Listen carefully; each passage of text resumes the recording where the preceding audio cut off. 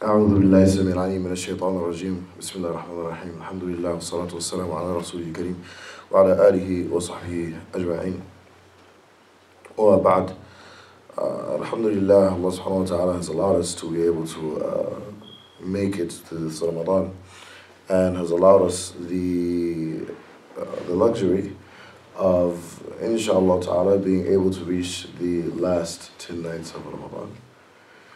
Now, we all know the significance of the last 10 nights of Ramadan as one of the best night, the night with the most favors of Allah subhanahu wa ta'ala is in these last 10 nights. One of these nights is better than 1,000 months. So the Prophet ﷺ said, did you not see, if a person was to fight for the sake of Allah subhanahu wa ta'ala, fast every day and to pray every night, all night, for 1,000 months, staying up this one night is more significant than that. This night, Laylatul Qadr, is something that Allah subhanahu wa ta'ala has given the Ummah of Muhammad the benefit of.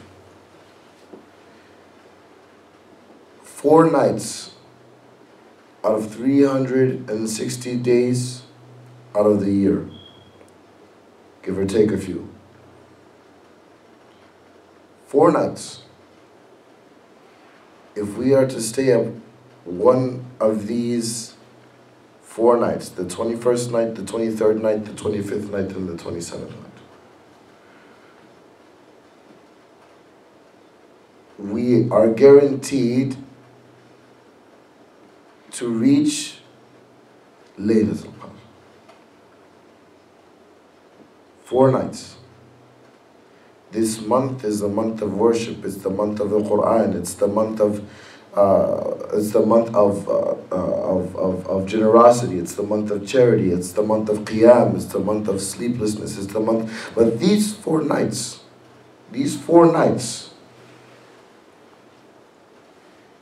if we don't achieve them, then we've missed many of the benefits of Ramadan. If we can compare 4 nights to the 360 nights that we sleep, there's almost no comparison. Allah subhanahu wa ta'ala has given us a grand opportunity, an opportunity of a lifetime in a short 4 nights. If you can imagine, the average salary of a person is approximately $50,000, $60,000. If you were to work 4 nights and to be guaranteed in those 4 nights a salary of $60,000 for 83 years in 1 night, in one of those 4 nights, which one of us would stay up all night? This is better than a Mercedes-Benz. This is the opportunity of a lifetime. 1,000 months is equivalent to approximately 83.3 years. So staying up these 4 nights is equivalent to, inshallah ta'ala, achieving 83.3 years. What does staying up during the Laylatul Qadr mean? What does it encompass? Does it mean staying up and making salah from Maghrib to Fajr? Well, first of all, when does Laylatul Qadr start? Laylatul Qadr starts at Maghrib. and it ends at Fajr. As Allah subhanahu wa ta'ala says, حَتَّى يَتَبَيَّنَ لَكُمُ الْخَيْطُ الْأَبْيَضُ مِنَ الْخَيْطِ الْأَسْوَدِ مِنَ الْفَجْرِ. Until the difference between the black thread and the white thread of Fajr, meaning that when you see that little glimpse of daylight, then Laylatul Qadr is over. It starts at Maghrib time and it ends at Fajr. What are some of the things that we can do in order to achieve Laylatul Qadr? Staying up and praying. A few rak'ahs here and there. 2 rak'ahs, 4 rak'ahs. If you were Uthman bin Affan radiallahu anhu, you would do 1 rak'ah all night from Isha till Fajr. Some of the Sahaba would read Quran. Some of the Sahaba would make dua to Allah subhanahu wa ta'ala. Most importantly, stay up. When it comes to praying, you can pray slow like the Prophet sallallahu alaihi wasallam used to, where he would pray where he would recite the Quran so slow that the Sahaba radhiyallahu anhum said that it's as if you can memorize the Quran while he was reciting it. Or you can recite it like Uthman bin Affan radiallahu anhu, where you're reciting the verses, but you're going at a pace that is not audibly something that you would use in a speech, but yet it is understandable. And Uthman bin Affan radiallahu anhu used to read the Quran much faster than the Prophet sallallahu alaihi wasallam. And there are different ways, and when it comes to the Quran, let's say you were just wanting to recite the Quran for most of the night or all of the night. There are different ways to recite the Quran. You can recite the Quran with your eyes. Give your eyes some of that ibadah by reading it.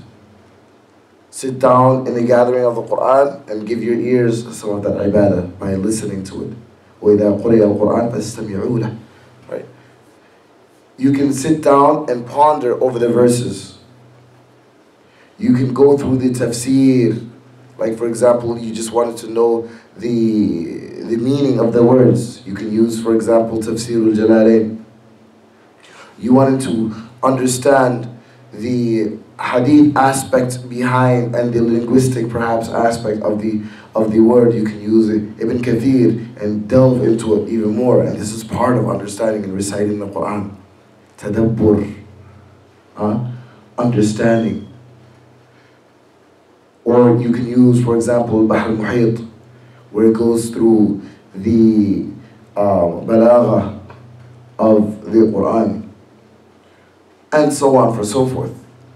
Different aspects of the Quran. So you can do a khatmah, you can finish the Quran like this. Then you can finish the Quran like that. Then you can go back and finish the Quran like this. And then you can go back and finish the Quran like that. And then you can go back and finish the Quran like this. And then you can go back and finish the Quran practicing it. And then you can go try to practice the different verses that you memorized or that you recited. Then you can go back and try to teach the verses that you recited. Then all of these are different ways to finish a khatmah, finish the Quran.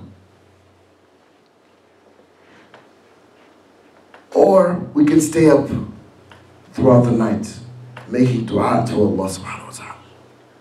Or we can stay up throughout the night, doing what is called tadakur, remembering Allah subhanahu wa ta'ala together, meaning having lectures, understanding the greatness of Allah subhanahu wa ta'ala, talking about Allah subhanahu wa ta'ala, having discussions about Allah subhanahu wa ta'ala. All of these things, staying up, doing all of these things are part of staying up for the Laylatul Qadr. Now, the Prophet ﷺ one night had a dream about the actual night of power, the night of Qadr. He woke up, he saw 2 Muslims arguing, and that luxury, that ni'mah, Allah subhanahu wa ta'ala took away from us. Just like He took away the ni'mah from Banu Israel, where Allah subhanahu wa ta'ala said, إِنَّ اللَّهَ يَأْمُرُكُمْ أَن تَذْبَحُوا بَقَرَةً. Allah has commanded you to slaughter a cow. They could have slaughtered any cow. What do they go? What do they go and do? What kind of cow? How big? How fat? How old? How pretty? How ugly? How this? How that? How the other? Until Allah subhanahu wa ta'ala made it so specific that they had to pay the entire cow's weight in gold. So Allah subhanahu wa ta'ala raised that ni'mah from us when the Prophet saw two Muslims arguing. We don't know when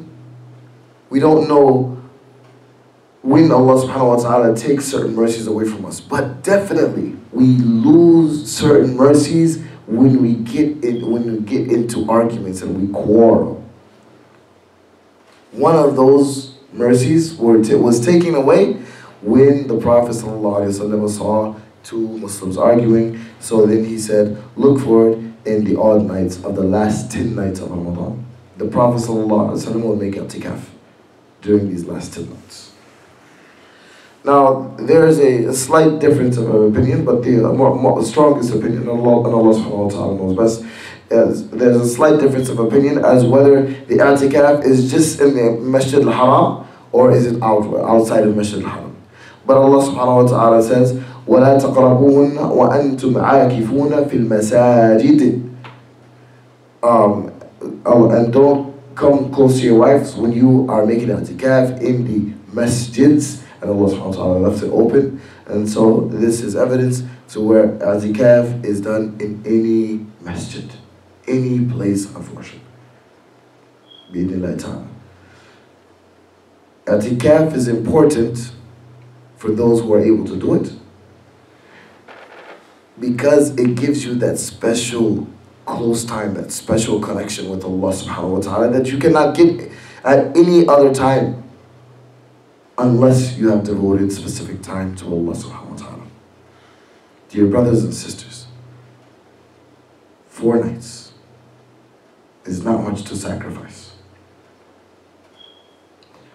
I advise myself first and then you to do what we can to stay up those 4 nights, because it only comes around, the actual night only comes around 1 night out of the year. The opportunity only comes around 4 times out of the year. And not a single one of us can afford to lose it. Let's say we are getting into Jannah, and we have yaqeen that we're getting into Jannah, and Allah subhanahu wa ta'ala also has written that we're going into Jannah. We are still going to want to be higher in the Jannah. The Prophet ﷺ said, when you ask Allah subhanahu wa ta'ala for Jannah, don't just ask Him to get into Jannah. Don't just shoot for the moon. Don't just shoot for the sky. Shoot beyond the stars, because then you can reach the stars. He said, don't just ask Allah subhanahu wa ta'ala to get into Jannah, but ask Him for the Firdaus al-A'la. Ask Him for the grand prize. Shoot for the first place, you might come in 5th. But shoot for just any place, then most likely you might not even get there. أقول قولي هذا وسبحانك اللهم وبحمدك أشهد أن لا إله إلا أنت أستغفرك وأتوب إليك. السلام عليكم ورحمة الله وبركاته.